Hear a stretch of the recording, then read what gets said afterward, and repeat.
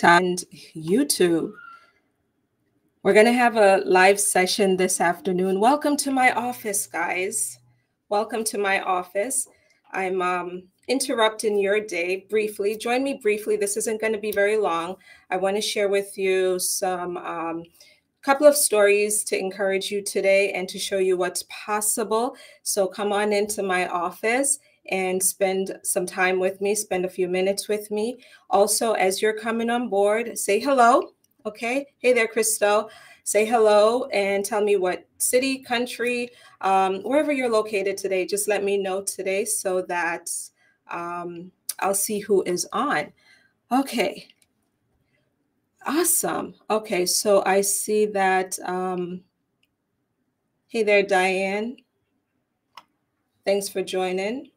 Hey, say hey, hey, hey. YouTube, thank you so much for being with me. I'm Latoya McBean-Pompey. I'm an immigration lawyer in New York, in White Plains, New York, serving clients everywhere. Okay, let's just say that everywhere. I'm not in a great hurry today, but I'm not going to take up too much of your time. I'd like to just pop in and just share some joy with you, a little bit of my spirit, a little bit of, you know, what's happening here at McBean Law. Hopefully this will encourage you and help you to understand what can happen to some people who are in a very difficult immigration situation or have an immigration problem. Hey there, Chicago is in the house. Hey there, BB. Tolu, thank you for being with me.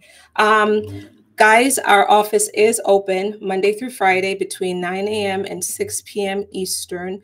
You can call us at 888-462-4006 to book an appointment with one of us attorneys to talk about your immigration problem. Also, go on our website to see what kinds of work we do, legal work that we do, and how we've been helping people around the world.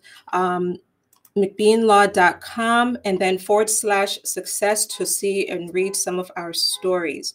If you have not yet subscribed to our newsletter, and I think I'm a little dark up there with you guys on TikTok, my apologies. But I think you should be able to see me fine. If you have not yet subscribed, guys, to our newsletter, subscribe now at McBeanLaw.com /subscribe. Get on the inside with us and see some of the Q&As that we do each week. We're answering questions via email. We also send out a terrific news summary video on Fridays. And then certainly Sundays for us is all about good news. Now, this particular setup here with my mic, I believe it's connected only to YouTube and Facebook at this time. Now, in this short session, friends, first of all, every case is different. Past successes never guarantees a similar future outcome, right? But, you know, I want you to feel encouraged as you're hearing about some of the good things that happened this year in 2023 at McBean Law, and the new year, the old year, and this year on a high note. You've got to rev yourself up, particularly if you're in a tough immigration jam. You might be at work right now, and maybe you're on your lunch break at work and you're feeling really down about your immigration situation. You're wondering, when is my change going to come? What's going on with my case? The lawyer may not be communicating with me, or I feel like I'm in the dark. And you're wondering what is happening with your life, period. Because with immigration, you can feel like your life has stopped. If anyone has ever felt that way, give me some hearts, likes, and let me know that I'm not alone in this. That sometimes when you have that tough immigration problem, you feel like your life has stopped, like you're stuck. And that's an awful feeling, an awful feeling. I see those hearts coming in. Thank you. That's a very tough position to be in. And even today, I had people in my office who were crying. They were very down about their situation. And I shared with them how we could help them, move forward, and what's potentially possible for them. But don't let your immigration problem be everything to you to the point where you feel depressed and down. Just know that there's a lot more to life than this, and that you can get through this. And thank God we're at 2023, the end of 2023, together. If you were with me last year, December 2022, around this time, give me some hearts and likes. If you remember me sharing on a live session, very similar to this one, that immigration is all about freedom. How many of you remember that? Okay, freedom. It's about giving our clients the freedom to be their best in the US. If you remember me saying that last year, this time, let me know that you remember that. Freedom to be your best in the US. Now, you may not be at your best right now because of this problem, but just know that it's possible to get over it. In many cases, it is possible to get over that wall. Some people, no, they cannot get over it yet because of a legislative fix that's required. But for most others, it's possible to get over it. Okay. So I just want you to be encouraged as we go into two stories that one we shared. I want to say I'm still in May. Okay. The May testimonials. Yeah, this is from May. And this story, guys, is about a man who had been in the United States for a very long time. Let me take you into the story, but he has been here for a very long time, and his status was still very messed up, very, very messed up for a very long time. And primarily because he could not prove how he entered the United States, friends. He couldn't prove that he entered the United States lawfully. Although he has a US citizen wife, that doesn't always solve every problem, right? So let me share with you briefly that he consulted with us last year, June, about his problem. And he had filed for adjustment of status back in 2011 through his US citizen wife. And that application was denied because he wasn't able to prove his entry. My goodness, it got dark in here so fast. You cannot, it got dark. Bear with me. Okay, so he didn't have his I-94 record, okay, because he lost his passport. And no, it was stolen. His passport was stolen. And when he hired the firm, of course, the first thing we did was we requested his records from the government to see what's in his record that could possibly prove lawful entry into the United States. We found his CBP customs records showing that he did enter into the country through JFK in 1998.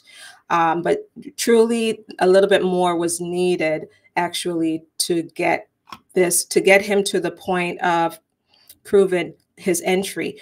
So we prepared his adjustment of status case along with the form I-102 to get his arrival record.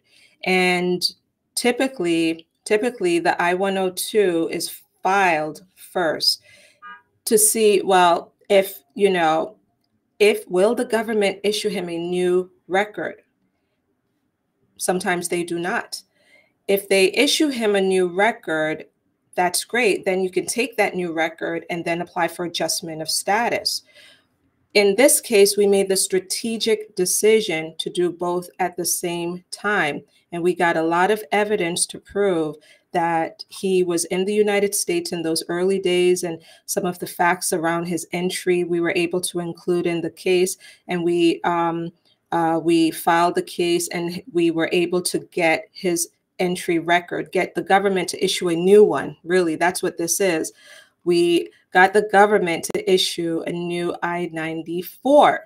So we're so thrilled by that.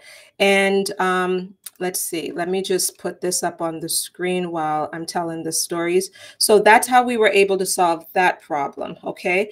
Now, for other people, and this is a tip, for other people who who cannot prove how they entered the United States. If you cannot prove how you entered the United States, that you entered with inspection and lawfully, then the government will tell you you're ineligible to adjust your status and get your green card here. They would want you to go back home.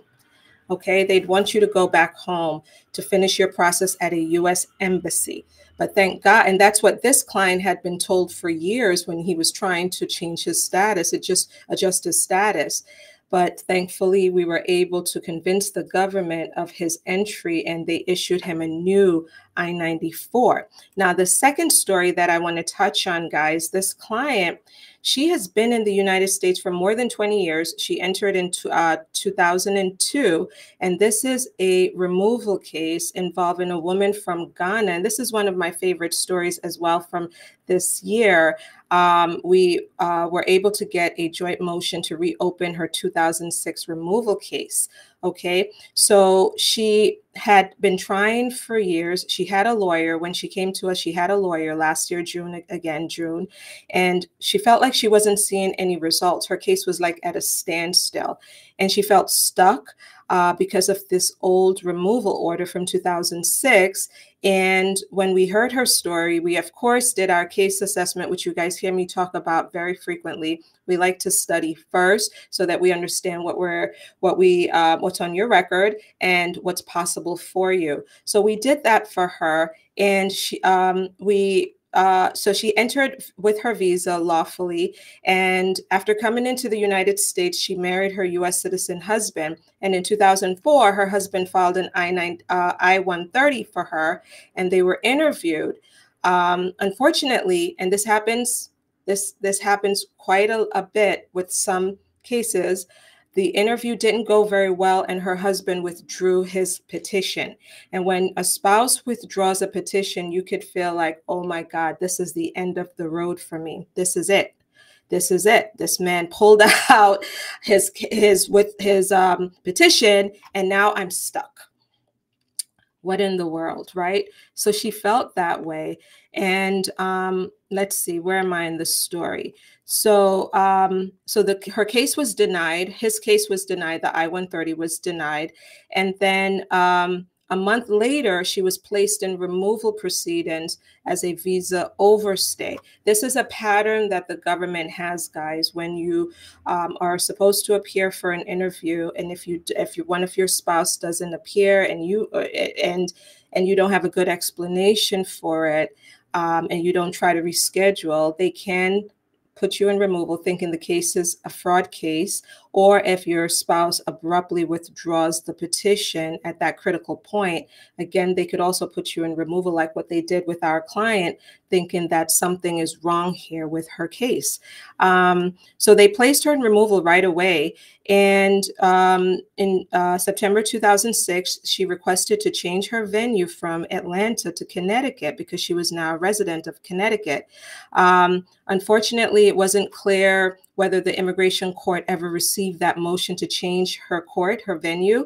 So in 2006, the Atlanta immigration judge issued her a removal order after not receiving, after she didn't appear at the hearing that was scheduled in Atlanta. After this, her marriage ended in divorce. 10 years later, thank God for a decade, right? Thank God for a decade. 10 years later, her son grew up. Her U.S. citizen son grew up, and he filed an I-130 petition for her, and it was approved September 2017. However, she still could not adjust her status because only an immigration judge had jurisdiction over her case at that time because of how she entered the country lawfully with a visa. So USCIS could not approve a green card application for her. So she met with lawyers over the years who told her just wait until President Trump was no longer in office before she attempted to fix her status. And so she waited, and Biden came into office. And anyway, so she came to us, and we worked on a PD, prosecutorial discretion request, joint motion to reopen her case. And we sent it to the Atlanta field office. Tough field office, guys, tough field office. very conservative, but we sent it to the Atlanta office and they approved it. They joined in and reopened and terminated her removal case. And we submitted it on June 8th, 2023. And just a few days later, guys, June 13th, 2023, they approved it. Now, let me say this, okay? With motion to reopen old removal cases, and this is just another little tip here, with motion to reopen and terminate, every field office, DHS office operates at a different pace, different schedule, different results. Results really vary. Some offices say it's going to take us 9 to 12 months to look at this. We're really not prioritizing motions to reopen. So that does happen. Whereas other DHS offices, they work fast and they get it done. And so we were really thankful at that time that although this whole issue about prosecutorial discretion was still really tied up in litigation, the Atlanta field office agreed to reopen our client's old case. Another thing I'd like to share with you guys about reopening cases is that sometimes ICE doesn't like to join those kinds of cases, the cases where you don't show up to court, you don't cooperate with prosecution.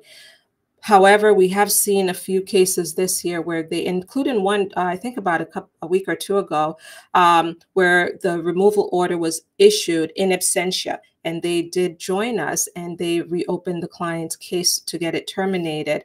So although they don't like it, sometimes they do it. And I'm so happy when it does work out for our clients. So guys, those are just a couple of success stories that I wanted to share with you briefly today. Share this with other people. Encourage yourself, end this year on a high note. You've got to get yourself psyched up. You've got to be positive. You've got to work with the right people. Reach out to us. We'd be happy to talk with you about your immigration problems. See what we do online. Go to mcbeanlaw.com/success to see what we've done and the types of work that cases that we take.